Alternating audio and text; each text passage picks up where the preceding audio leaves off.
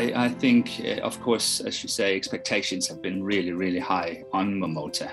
No doubt about it. Everybody expected him to waltz back into it from where he left off, but he's only human, and it's not easy. I think his preparations, everything up to the Olympics here, has definitely not been in his favour, and it showed.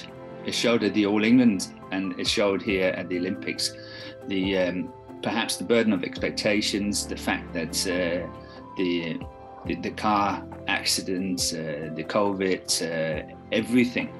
So I'm actually not so surprised that he did not make it, but had perhaps expected him at least to get into the semi-finals and a medal fight, but that's the way it goes sometimes. He would bounce back, I'm pretty sure.